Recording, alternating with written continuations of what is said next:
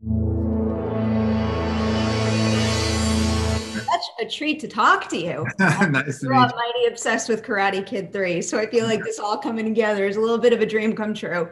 you. Good. So, first, I know you took some time to explore writing and producing more over the years. So, did you find that experience behind the scenes influencing your work as an actor on set when you started working on Cobra Kai season 4?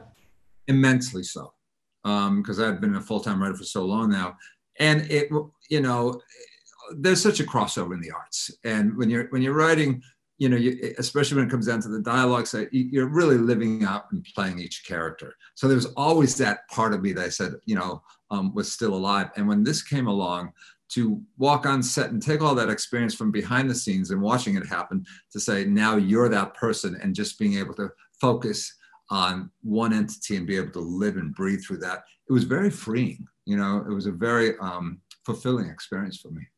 All right, jumping into Terry Silver specifics now. I'm wondering what kind of story details did you have to fill in between the events of Karate Kid 3 and Cobra Kai season 4 to, figure out why Terry is where he is at the beginning of the show, and also what influences him when he makes certain decisions throughout it?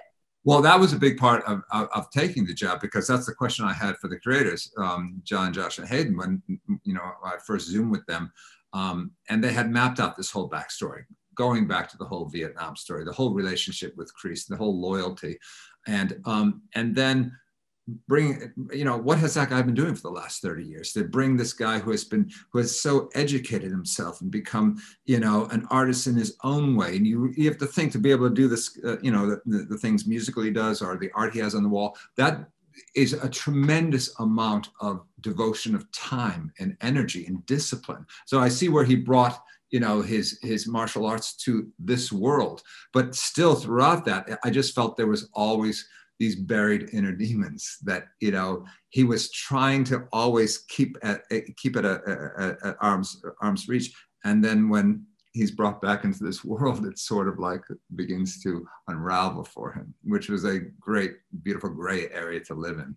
All right, I have to put the spoiler warning up for these last two questions, so you could talk about these details freely. But I wrestle with this question from season to season with Kreese, and now I'm kind of wondering the same thing with Terry.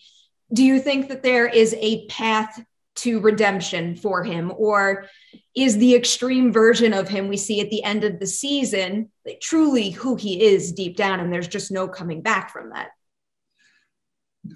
That's a great big question. And you go, I think that's a question Terry asked, and here's the thing. It's like, if Terry, what he tried to put out, asking for forgiveness, came back, what he tried to put out to saying, I believe in what I'm doing in our society right now today, I can impact kids positively and give them something, a tool that they need. We may not believe in that. You may not believe in it. I may not believe in it, but Terry believes in that. And if I can give them that, then I'm doing something good. And that's very important for Terry to believe, and he does throughout the whole thing.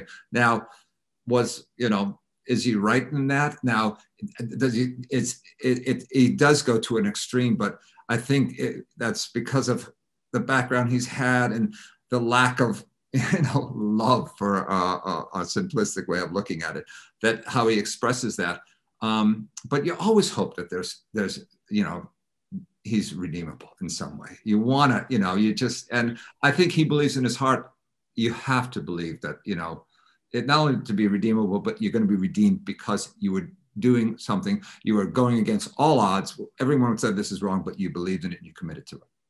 Cobra Kai is a show that has given me faith that the way that the writers tackle it still leaves hope for everybody, no matter what they do, no matter what they believe. And they've proven me wrong with my redemption doubts all along. And I think that they could do it again. But Perry, that's why I love these guys, because literally anything is possible. And whenever you predict and think, oh, you expect something, they're going to twist it up, and it's wonderful for an actor to be going through that. This is why it's one of my favorite shows up and running right now. Huge congratulations. I'm so happy to have you back in this role. Thank you. Thanks for your time. My pleasure. Thank you, Terry.